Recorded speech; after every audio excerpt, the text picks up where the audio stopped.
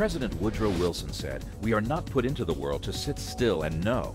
We are put in it to act." As the nation's official memorial to the 28th President of the United States, the Wilson Center is inspired by his vision of international cooperation for the greater good. Our job at the Wilson Center is to help see around corners, to identify and assess critical issues so policymakers can tackle tough problems with sound information, free from spin. Rather than a collection of marble pillars and famous quotes, the center is a living memorial to President Wilson and builds upon his legacy by linking scholarship and public policy. It is a gathering place for both the thinkers and the doers.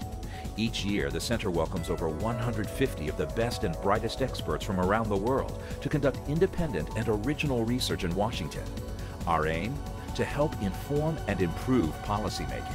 There are a range of social science experts in the academic community that have developed some really new and interesting theoretical work related to how do we think about nuclear and biological threats. The book I'm working on is tentatively called The Shadow War, and it's a look at American counterterrorism since the September 11th attacks. There's really an emergence of collaboration in the clean energy space with China, because China has become a leader in many clean energy technologies. Well, I'm working on a project called Halfway to Freedom. It's a study of the African American people's epic struggles here in the nation's capital. Basically, what I'm working on is it's a scenario for an Asia Spring in the wake of the Arab Spring.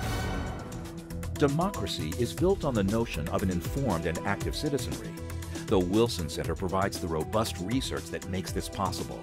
Knowledge in the public interest, and projects that information through a dynamic communication strategy. If what we're doing in our day jobs is writing that first draft of history, the Wilson Center is allowing me to write the second or third draft. In that way, the center contributes to the national discussion on important public policy matters of our time. The national conversation was wonderful because it brought together senior officials like Henry Kissinger, as well as diplomats who've been on the ground in some of these hotspots, and policy analysts from the State Department who are dealing in real time with how do you find solutions. The nearly 24 topical and regional programs at the center work on a cross-cutting agenda. They advance the Wilson Center's mission as a living memorial by convening an ongoing series of conferences and meetings featuring high-level administration and congressional staff, well-known academics, and experts from the field. We started the work here on video games in 2003. We sort of coined the word serious games to identify this genre of video or computer games that were being applied to serious purposes.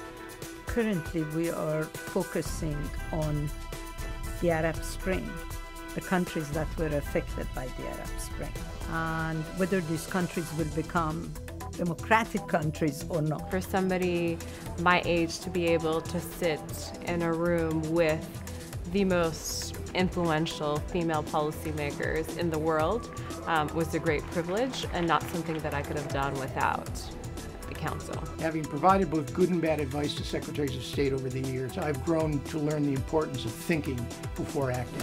Harnessing the wisdom of the scholar and the experience of the practitioner is critically important to produce the best U.S. policies. And the Wilson Center, through its convening power, through its presence in Washington, and through its fine scholarship, does precisely that. That's the plan.